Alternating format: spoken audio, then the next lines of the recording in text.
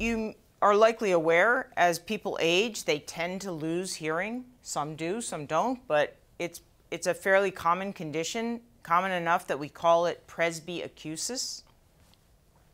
And presbyacusis feels as though it's sort of bound to happen, at least for those of us who have a parent with presbyacusis. But in fact, it is not inevitable. And there was a very revealing study by Sam Rosen and Pekka Olin, where they studied two groups of people. One were these a tribal people living in a non-modern setting, so no electricity, no cars, no modern noises, essentially. And then they studied people going to the Wisconsin State Fair. So modern people, not particularly, people going to a state fair may not be the most urban of all people, but people that used farm machinery, used cars, etc. And what they found was these are audiograms. So what you're reading here is this is 0 decibels. And 0 decibels is basically where the threshold for hearing should be, ideally.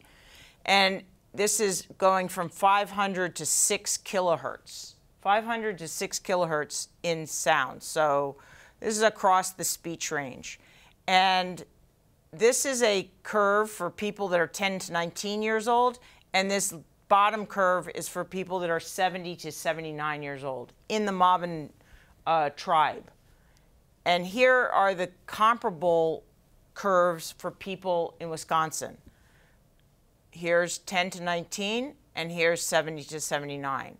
So for the average person 70 to 79, if they want to hear something at, say, 4 kilohertz, it has to be 20 dB for the Moban, and for a person in Wisconsin, it has to be over 70 dB.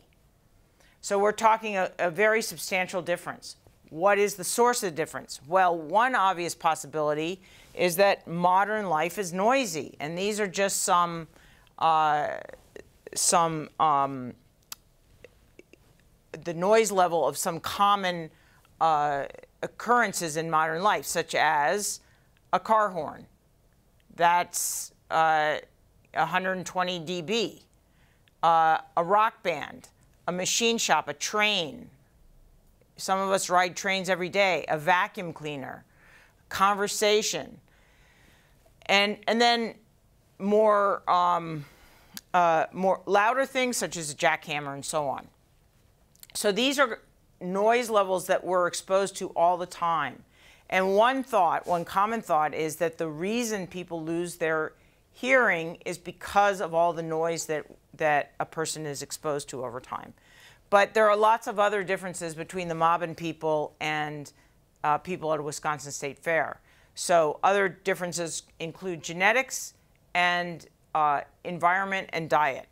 And what appears now to be the case is that hearing loss occurs, presbyacusis occurs, where there's this meeting of a susceptibility to noise damage due to genetics, diet, and so on, and sufficient noise exposure.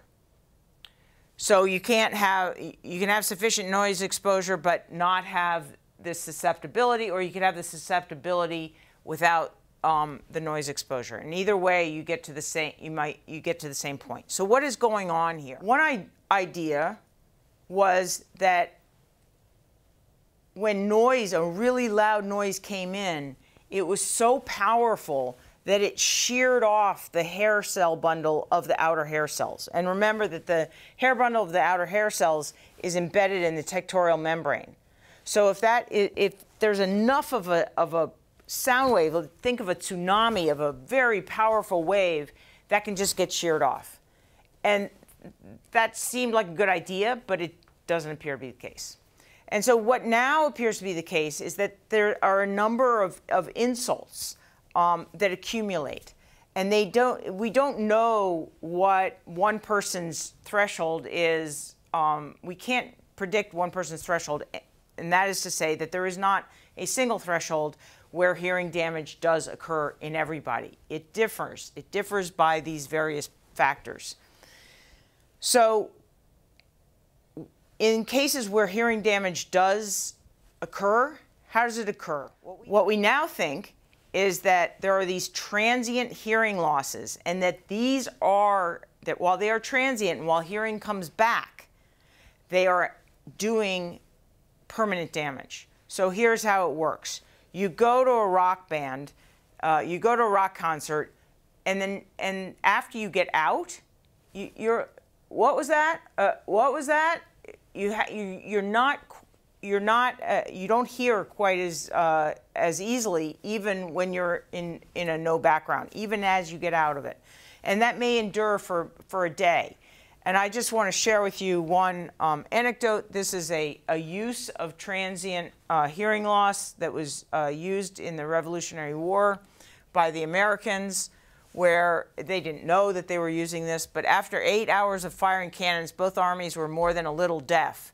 If the Americans muffled their oars, the British were unlikely to hear them rowing past. They would do exactly what the British least expected.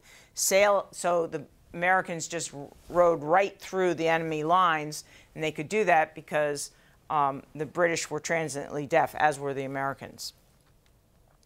So what effect does that have? Well, what we now think is that effect is that this inner hair cell is now pouring out, when in response to these very loud sounds, it's pouring out neurotransmitter to the spiral ganglion cell. And this synapse then essentially is exposed to excitotoxicity. Remember that glutamate causes excitotoxicity in the recipient molecule, too much calcium. And so this terminal gets sick, it swells, and it can rupture. And if it dies, that's it. Can't hear. That afferent is offline.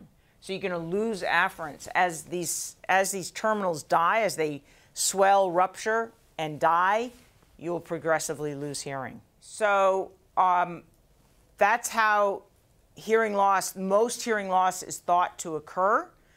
What we're now going to go on and talk about is cochlear implants.